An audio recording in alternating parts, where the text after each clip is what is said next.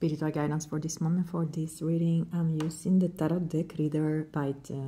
First card is the Eight of Cups. You are walking away from a relationship or from feelings. So you are stepping out of that emotional roller coaster now. It's you are done with that, and you are walking away without even looking backwards. So you are satisfied with this decision of manifesting something new, and you are ready to keep on walking.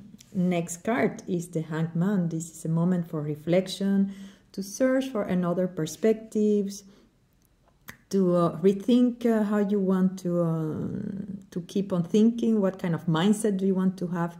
So now it's a moment to stay calm, to stay still with yourself, and go within and check what do you need at this point in your life. Next card is the Page of Swords. You are ready to start something new. You are playful at this moment in your life, and you are trying to find out your way, but you are adventurous, and you want to have fun. You are experimenting something new, some new ways of thinking, new mindset, and you are at this point you are not really moving on, but you know that everything will be okay, because the light is there shining upon your path. Next card is the Eight of Pentacles. You are finally manifesting what you wanted after all this work, all this investment. You have been really working very hard, and now is a moment to enjoy the capital, the money you are earning, and yes, you are happy with that, what you have been doing, right? Okay, next card is the Four of Pentacles. You have finally found that that balance. You have a structure, and you know how you want to earn your life and how you want to go with your wealth.